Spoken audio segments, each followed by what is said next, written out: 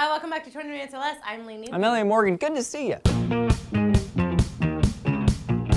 Recently, there was a major breakthrough in the prevention of HIV and AIDS with a drug called Truvada, which is currently being used to treat patients with HIV. And it appears to be preventing HIV infection in healthy people. Obviously, this is exciting because it would be the first drug of its kind, and it would make a huge impact on efforts to stop the spread of HIV. And although the FDA is still reviewing the drug, if approved, the pill would be marketed to patients with a high risk of contracting HIV, and the numbers so far are incredible. In a 3-year-long study, daily doses of the drug cut the risk of infection in healthy gay and bisexual men by 44%, and by 75% in heterosexual couples where one partner was infected and the other wasn't. And if that wasn't news enough, the FDA took another huge step yesterday in the fight against AIDS when a committee voted unanimously to recommend the OraQuick in-home HIV test to be the first over-the-counter HIV test sold for use at home. The test is taken by doing an oral swab, and results are ready within 20 minutes, so there's no long wait or doctor's appointment or even the embarrassment that some people might experience. The test itself shouldn't be taken until 90 days after exposure, and the one downside is that it sometimes gives a false negatives, leading people to believe that they aren't infected when they are. The main benefit of the at-home test is that it can prevent so many new infections and allow people who test positive to get healthcare as early as possible. The test would run about $60 and could be a tremendous weapon in the fight against HIV. And this is of course much needed. According to a study done in 2010, it was estimated that nearly 2.7 million people were newly infected with HIV. 2.7